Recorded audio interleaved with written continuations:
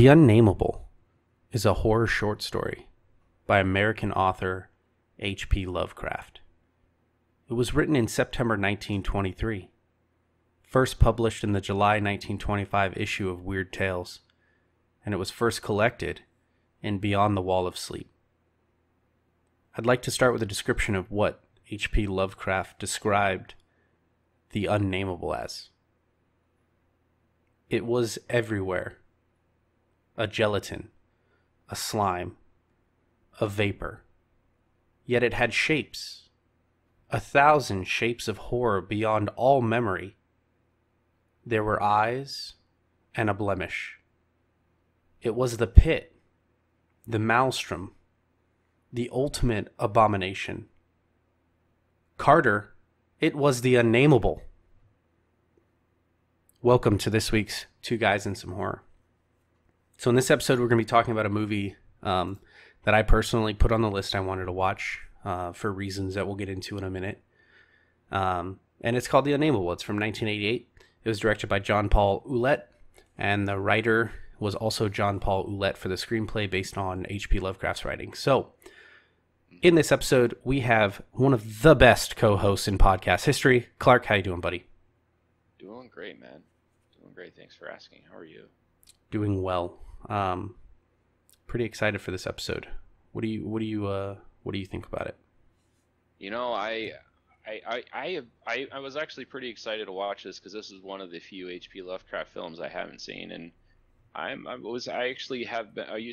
big fan of his literary works. But yeah, this film was okay. It was good in a very kind of like monster movie way. I like H.P. Lovecraft.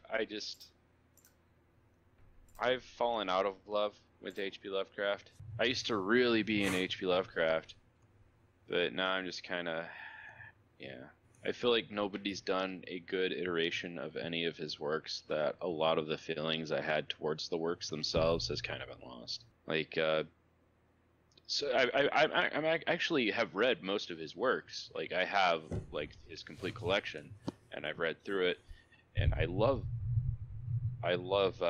Into the Maw of Madness. I love his stories of Innsmouth. I don't remember everything off the top of my head, but The Call of Cthulhu is definitely one of the best literary masterpieces. That's probably one of the most well-known, I think, as well. It's definitely his most well-known work, but no. He's a great writer, but I learned more about him too, and the guy's kind of a dick.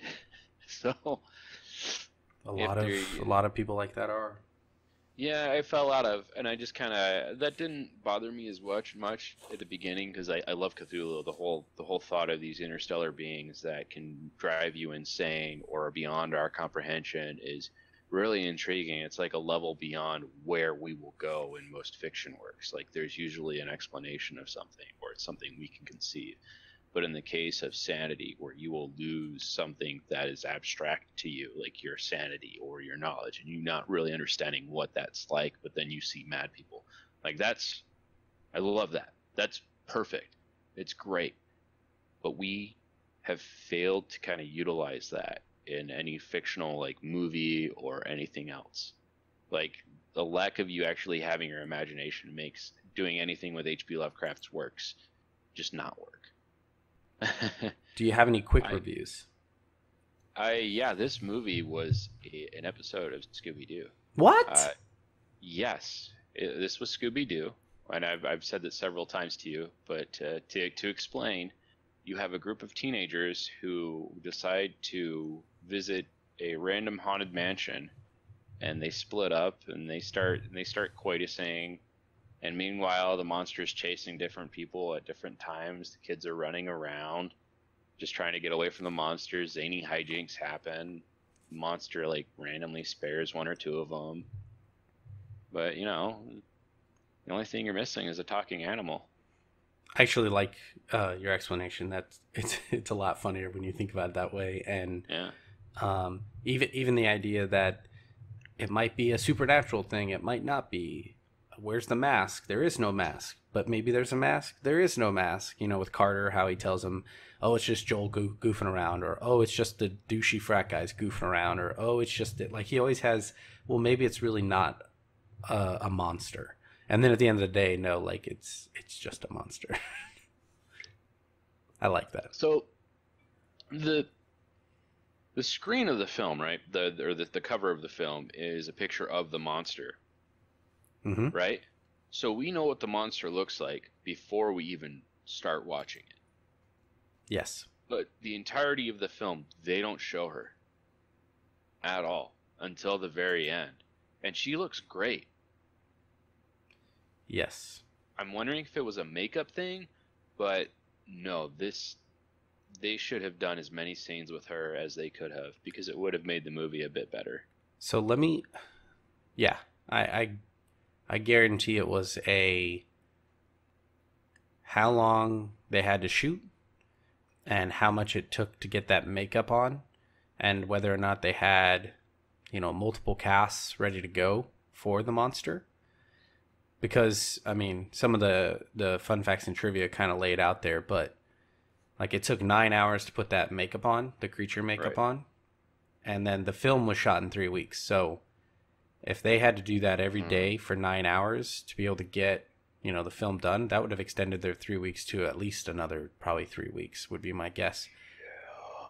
Just in wasting getting the makeup on for her. But yeah, I mean, it's a sad shame though that we don't get to see the monster more often, because a lot of the shots are just the hands of the monster, which wasn't the full creature feature makeup. Or the goat's feet.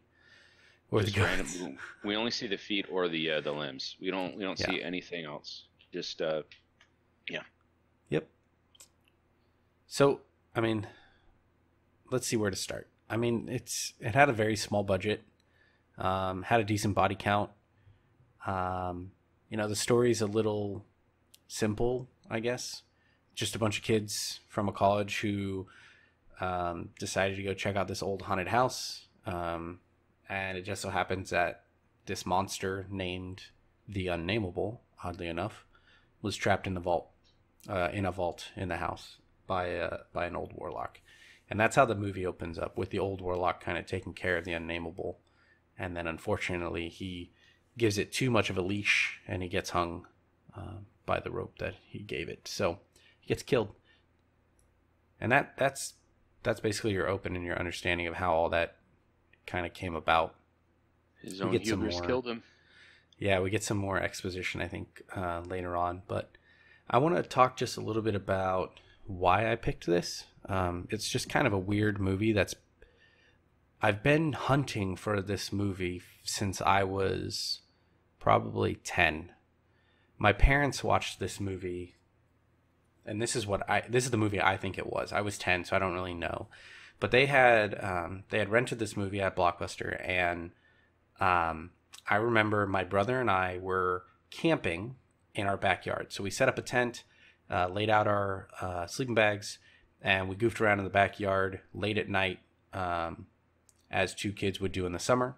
And every time we came in to grab a snack or water or whatever, my parents were watching this movie in the living room. So we had to walk through the living room every time we wanted something, and this was on, and it scared the living hell out of me. And the reason why I remember it so much is because of that creature. When you see it fully stood up, wings kind of come out. She's screaming. It's that look on the cover, basically, of the movie. And I don't know, that just was kind of burned in my brain. And a couple months ago, I Googled some keywords to try and find the name of the movie, because I couldn't remember what it was called. And this is what came up. And after watching it, I'm pretty sure this is what it was from when I was 10. And so I'm kind of excited just because I found something that I've wanted to watch for a long time, and I just couldn't freaking remember what it was. And that's exciting to me. The movie's not good. I'm just going to throw that out there right away. It's not like some write your friends, tell everyone all about it. Unfortunately, it's not that good at all. But it has some shining moments. I think there are some really cool things about it. And yeah, I hope Clark and I can kind of break that down for you guys in the next 15, 20 minutes or so. Huh. Let's talk about this movie. Let's kind of get into it. So I want to talk about like so the kids like from my understanding like we talked about like a warlock, but the story is like a lady in the 1800s gave birth to a monster that the kids were talking about, and like the baby was too ugly, so they just named it the Unnamable, and Yeah, the so baby like, the warlock, because well, it's was he a Carter. warlock? Yeah, so they when the guys are burying his body in the beginning, Uh-huh. they say the old warlock. So they call him a warlock. He also That's a is male in witch, right. He's also in possession of the Necronomicon, right? and has some other books, like diary or journal books that Carter reads later on that kind of explain how he tried to. He wanted to grow trees around the house because he locked this Unnamable in the wood of the house so it couldn't get out, and he wanted to grow a deeper bond with the tree spirits, so that way he Mm. could lock it in forever. But as we know, trees grow slow, humans die fast. He wasn't That going to be able to live explains forever. that explains that weird ending. Yes. Yes, 100%. It makes perfect Yeah. sense. There's not a lot of, in my opinion, there's not a lot of questions unanswered, other than what the hell was he trying to do in the first place that got him into this mess? I think he was playing with some dark magic, didn't know what he was doing, and caused this Unnamable to be born from his wife, killing her, unfortunately, and had to live with those, repercussions of what he did, which sucks. Yeah. That's a But good way to look at it.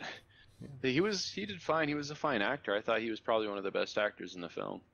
yeah, I really like Carter, the actor who played Carter. Did you do Mark Kinsey Stevenson? I know he was very Shakespearean or very Yes. theatrical with his This acting, this movie played like a stage play. but I mean I enjoyed him at least, and his buddy Howard, whoever played Howard, did a great job. Probably my favorite actor out of this group of actors. I just thought he was well composed, nailed his lines, um, and didn't really, he never gave the wrong emotion. In my opinion, I thought he nailed it as well. He had the delivery. Yeah. Yeah. But yeah, so I think I don't really know how to dissect this because it's a very simple movie. Um, so I don't know. Maybe let's talk about more about maybe some of our favorite scenes or some favorite. I don't know, man. Kills. I don't know. Yeah, I don't know about kills. I thought the one where she keeps slamming the guy onto the concrete was dumb. This is like boop, boop, boop, and I was like, is this guy doing sit-ups? Yeah, poor Bruce. He just got his head smashed in the ground repeatedly and had no chance of getting out of there. I'm Too many curious. times. I'm curious about the effect. Like, what did they use for for Bruce's character? Like, was it actually his head bouncing on that ground? I doubt it. But it looked pretty damn real. Like, I don't know what they used as a prop or a dummy prop or whatever for it. Yes, it was probably the worst kill in the movie. They had to cut it out because of the rating, like the scene itself, and I kind of wish they kept it cut out because it didn't really work. Yeah, it doesn't. It's kind of pointless. Would Which have is been goofy. better. It's just goofy to see him like continuously slamming him down versus her like jamming her hand at the very beginning through a man's chest and ripping on his heart and then just dropping it and walking away. Yeah, no, that there's much better I mean, kills in this movie than that one that for was just sure. goofy. Yeah, it was just goofy. Yeah. But what about you, Curtis? What's your favorite kill?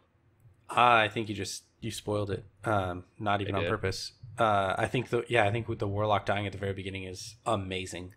The fact the prop that they use in this for such a low budget film, it looks good. It looks really clean. I think all the gore in this movie actually looks really clean, and they did a really good job. Whoever was the effects person in this movie did a phenomenal job. It really helped. If that had sucked, this movie would have been a bomb, even more of a bomb. Oh my goodness. Yeah, I'll agree with you there. I don't see any reason that the heart ripping out scene was very reminiscent of the Temple of Doom, and but instead there's tons of blood. and just a dead body of an old man. Oh yeah. I don't know, man. Like everybody turns on each other too early and too weirdly. They all think yeah. one another is a killer. Yeah, I think the only person who doesn't really give two shits is Carter. He's just there because he wants to know what's going on, and he has an inkling it's going to be good for his writing career. For Randolph as well. And he's like, Randolph, they're all dead. And he closes the book and he's like, that's to be expected. Yep. A dork. What? Yeah, so Randolph Carter is, in my opinion, the main. Like when I'm watching this, he's my main focus of the movie. Whatever he's doing, whatever Carter's saying, I'm hooked. I'm paying attention. I really thought that he was like the best person, but when you watch it for the first time, you might have a feeling that Howard is kind of your main character. I don't know. There's just to differentiate, Carter's name is Randolph Carter. Yeah, they call him Carter a lot. I think that's why I wrote it down. No, you're fine. So, just so there's no confusion, when I say Randolph and you say Carter. Yeah. And then Howard is the best buddy who's friends with Joel. Joel is the first person who gets killed in our time in this movie. Our time being relative, but basically they're all talking about the Unnamable, and Carter's giving this really like, I don't know, super embellishing story of the Unnamable. And Joel's like, nah, bullshit, bro. That's not real. Let's go stay in the house. Where's the house? Show me the house. And Carter's just like, you've seen it 1,000 times. It's right there. And it's behind them. Like they're basically sitting in a graveyard and the house is right behind them. And then, so then Joel decides to stay in the house overnight, and that doesn't work out well. He ends up getting got. But I think that's, I don't know, that just shows how little people can give care to, like, what are they called? What's the name of them? Like old wives' tales or horror stories that, you know, hey, avoid this place because it could be cursed or whatever. It's like, yeah, you know, in a movie, people usually don't care. But in real life, if you told someone that, they're going to stay the hell away from that house. You know, they're not going to go in there. I don't know where I'm going with that. A lot of coitus that happens in that house. And the jock is like trying to get coitus too, and he's like, "Hey, can I coitus with you?" And then he like tries to rape her actively. That was like, uncomfortable. Don't rape me! Don't rape me! Don't rape me! Don't. I might have a boyfriend. Like, but why? Again. Yeah, I don't. It's one of those like. Movie's rapey. It is. It shows a college frat guy. He's not the only rapey character. No, I mean, both of them are. Both these guys are. Bruce and I think John is the other guy's name. They are both super rapey. And unfortunately, John picked Is it because of her big tits? Yeah. John picked the easier two of the girls, okay? John just picked the easier two of the girls. Tanya she has a little bit more, you know, that she's waiting out for. Wendy didn't. Yeah. Anyways, I cared way too much about this movie story, I think, than I should have. Oh my god. Okay, so Wendy and John are totally having coitus, and then she like rolls over, and as she's like moaning, she sees the face of Joel ripped up right next to her. It was goofy. And she freaks out, runs down the hall, and then John does the same thing. He like lays back down, and he's so upset that he's not going to get any. And then he realizes it's a dead head. But then so he doesn't follow her right away. She goes running down the hall, boobs still flaying out of her top, right into Bruce and Tanya. Just basically like, I'm sorry, the modesty on this girl is just completely lost. She has none. If I were running for my life, I would let my boobs flop around too. How many other horror films have we seen where the girl at least covers up? You know what, man? I would not be thinking of that.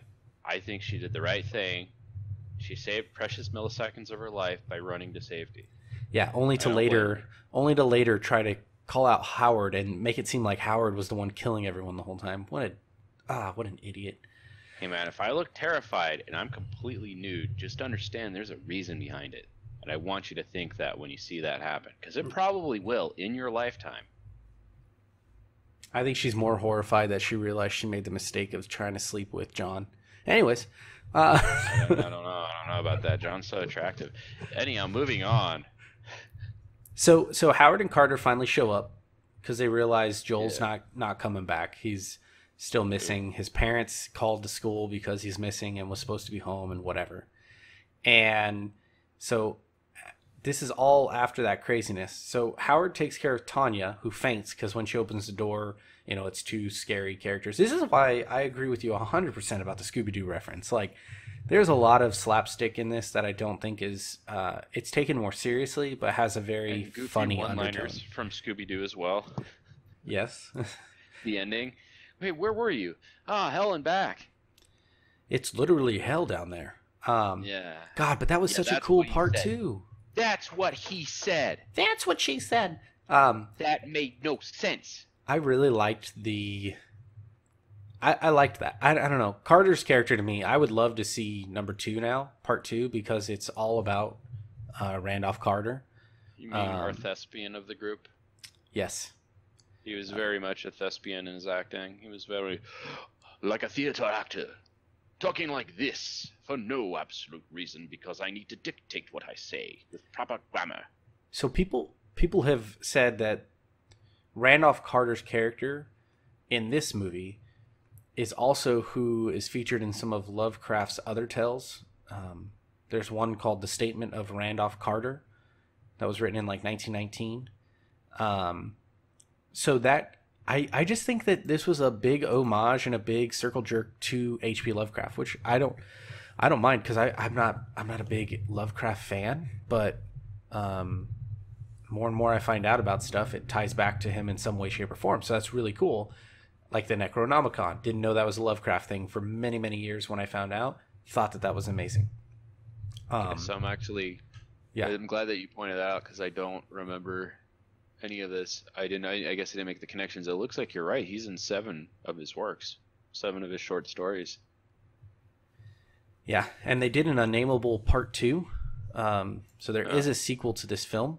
And the sequel is specifically The Statement of Randolph Carter. So, like, I just feel like I'm going to get so much more of the character that I enjoyed. It also looks... The monster doesn't look as good from the poster, but... You know what I mean? Like, I can stomach it. I can deal with it. It looked better in film than it does on the poster. Or the image. Yeah, but I don't think it's the same girl either who plays the creature in 2. It looks like she only did 1. She didn't come back for the second one. And she was only picked because they used a female for the hands or something like that. So they wanted to keep it consistent and used a female for the entire creature or something like that. I thought.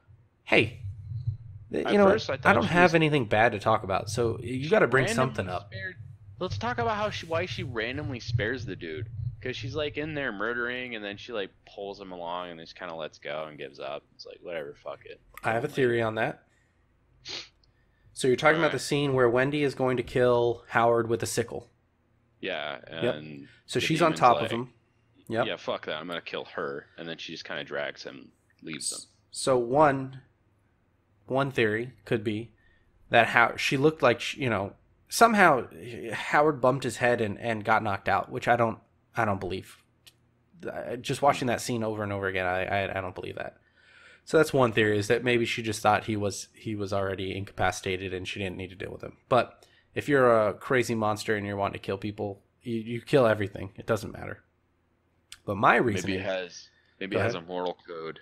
Doesn't kill prone people who are unconscious. Or, take it further morally, he wasn't a bad guy. He didn't do anything wrong in this situation. He wasn't one of the 2 douchey frat guys trying to take advantage of the girls, and he wasn't Wendy, who was sleazing it up. Tanya also doesn't get attacked.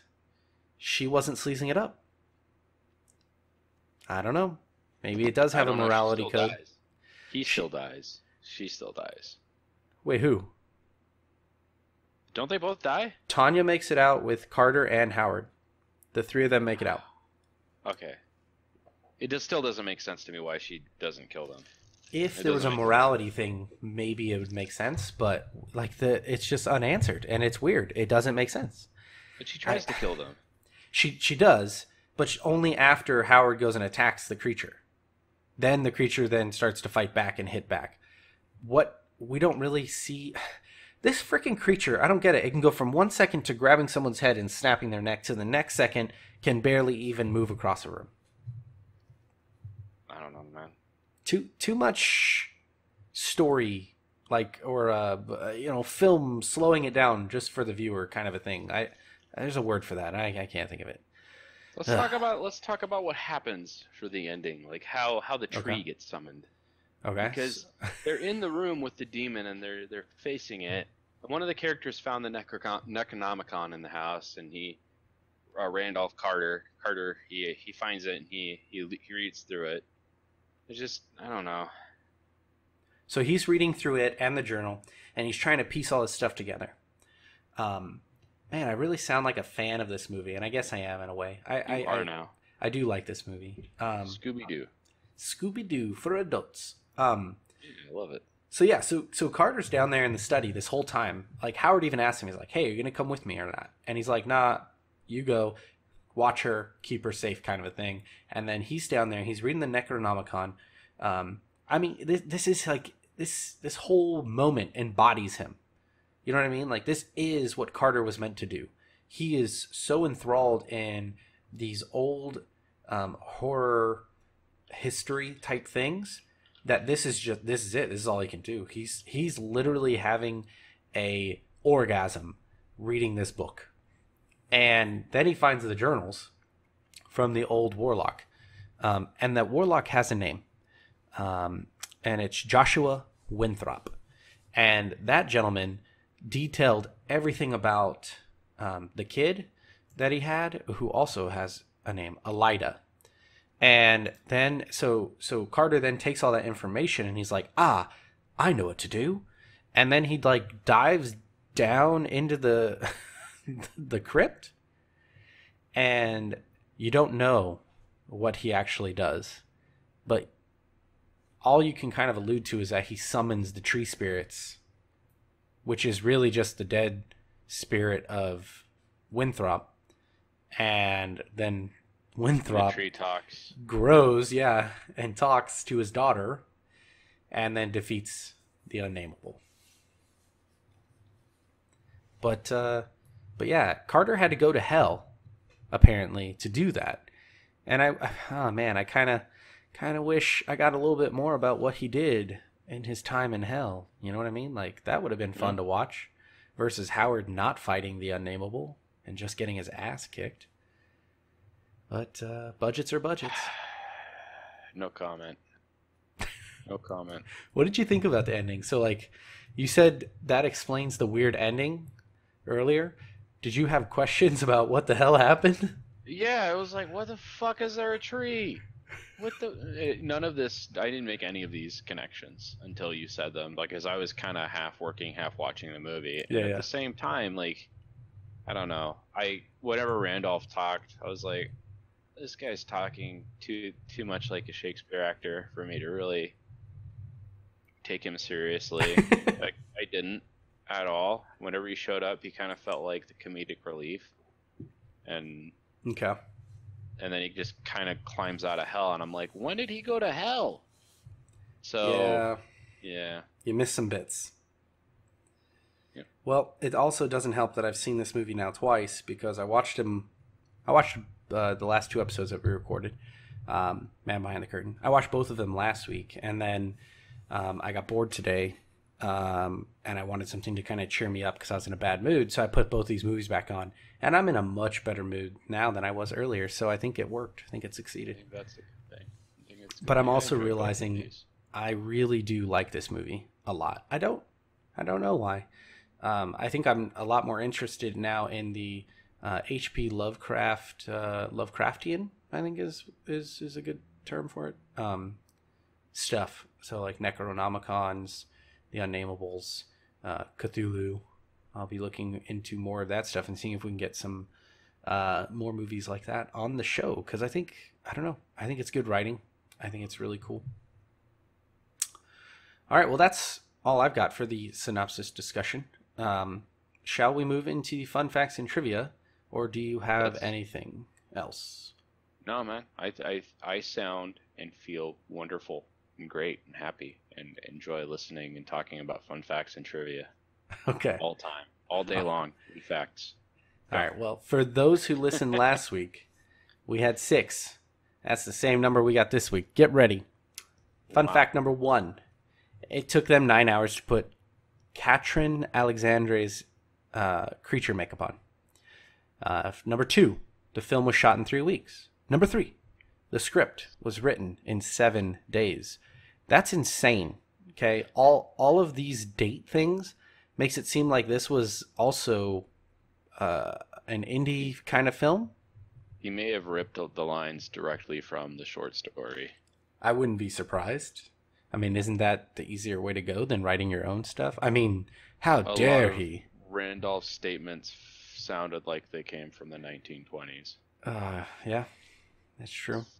Okay, number 4. This is, in my opinion, these last 3 are much more fun than the first 3. Number 4, a lamb's heart was used for the scene in which the monster tears a man's heart out. That was Winthrop. That was the dad's heart. So an actual lamb's heart. Number 5, animal entrails were used as guts in the film. Man, these guys went all out. They were using real shit. And number 6, Laura Albert's film debut. Now you might be asking, I don't know who that is. who the hell is that? She was Wendy in the film. I don't know who that is. She was Wendy, so she's the slutty girl out of the She's two. the one with the great hair. Sure. She has had an amazing career as a stunt woman. So if you go to IMDb with me right now, folks, and you go to Unnamable and you go to Laura Albert, and I want you to open up her little profile page here, scroll down. She has 161 credits to her name for stunts. And I mean, she's been in so much stuff. Hawaii Five-0, Magnum PI, Grey's Anatomy. I'm not really sure what she was doing a stunt for there. Workaholics, Lucifer, Nightcrawler, Shameless, Californication, Horrible Bosses, Fast Five. I mean, the lady's had an amazing career as a stunt woman. And I just got to say, like, yeah, she does. But I just laugh because I see this movie, which had no stunt doubles, by the way. And now I understand why they didn't need them. Like she probably did all the stunts for everybody because she's so badass. Mm-hmm. Oh man! But her tail of the tape for acting is also actually really, really solid. Lots of horror mixed in throughout here. A little bit of stripping. She is definitely known for being a stripper. It looks like she had a niche there for a couple years. Maybe that's just one. Wow, she did all those in 1 year. Never mind. And then, you know, she's on things like Tales from the Crypt. She was a go-go dancer. In the Jigsaw Murders, she was a blonde stripper. Roadhouse, she was one of the strip joint girls in one of those scenes. I love that movie. Man, I'm getting way off topic here. But she does come back to be in the Unnamable 2. She's a guest corpse. Just so you know. Great. You always need a guest corpse. Yep. But yeah, no, hats off to her. She turned an amazing career out of this shitty of a start in the Unnamable. I like this movie. I know a lot of you out there might like it as well. So it was okay. It was okay. Okay. If you asked me to watch it, and I was like, whatever. Listen, if we're hanging out, having some beers, and I popped this on, it wouldn't be a movie that you're like, turn that shit off like Infinite Santa, okay? Not that bad. I want to watch Infinite Santa with you tomorrow, actually. Gross. So we'll have a cast party, you and me. Gross. We'll actually put it at half speed, too. So that way we really get a feel for all those long-winded fight scenes. You know what, Clark? What have you been up to lately? I wouldn't do that to my worst enemy. So there's a mini-series HBO called Dead Like Me. You may have heard of it. Or it was Showtime, actually. I think. Have you heard of this show? I have not. So it's about Grim Reapers. So it's a story of a girl who dies by toilet seat falling from a space station that murders her, and she becomes a Grim Reaper afterwards. And it's a nice sardonic look on life, and it's pretty real. And I was surprised it was made in like the early 2000s, and I'm kind of wondering why I haven't watched it until now. It was really good. Interesting. You said Dead Like Me? Yeah, so she's trying to, she is averse to her job at the beginning, but slowly comes to terms with being dead, and it's her process of that. It's a cool concept, and I enjoyed it. Dude, Reaper is very similar. So this is that show I brought up when we were talking about Tucker and Dale, where it's the start of it's different, but he's a Reaper at the end of the day, and he's having a real tough time being a Reaper, and then has to like grow into the role and figure out how to still do it, because he has to do it. He doesn't have a choice, but live with it in a way as well. Interesting. And this is on HBO. Yeah, and there's a lot of they make the deaths, they try to make them funny in a dark way, so it's kind of a dark comedy. Okay, I'm gonna have to add this to my list of things to check out. A new series about life after life, and it's from 03 to 04 was its run. 2 seasons. Okay. Added to my watch list. As for me, I haven't really been up to a whole lot. Being stuck at home during the COVID stuff it's kind of tough on finding new things to do. So last week I talked about playing Minecraft. While I play Minecraft, I also am watching Buffy the Vampire Slayer still. So I'm kind of breezing through that on Hulu, which is kind of nice. I guess I'm just kind of going through old stuff that I've been wanting to rewatch or watch the complete run of, and just knocking that kind of stuff out while I'm at home all the time. But my daughter rode her bike without training wheels for the first time this week, and that was really exciting as a dad. That was cool. But yeah, man, nothing crazy. So still stuck at home, as we all should be. Time to plug some social medias. Let's do it. Everybody, check us out. We are Two Guys and Some Horror. You can find us on Instagram. It's Two Guys Horror Pod. That's the number 2 Guys Horror Pod on both Twitter and Instagram. And if you feel free, and if you'd like to give us any feedback or comments, or you'd even like to guest star on our show, feel free to email us at twoguysandsomehorror@gmail.com, and that's the full spelling for two. And we do. Curtis does a lot of cool things. He'll post top 10s, top 5s from things that are our favorites. He'll set up live tweets, things like that. And we usually kind of just ask questions and just try to communicate with everybody who listens to us. Heck yeah. I try to talk to you guys in the horror community at least once a day. Some days are harder, work, life, stuff like that. But yeah, I really enjoy talking with all of you on our social medias. So with that being said, we're going to wrap up this episode and just end it with, hey, we appreciate the F out of all of your faces, every single one of you. We just enjoy talking to you guys and letting us do this. So thank you so much. Everyone, thank you for checking us out. Catch you next time. Bye-bye.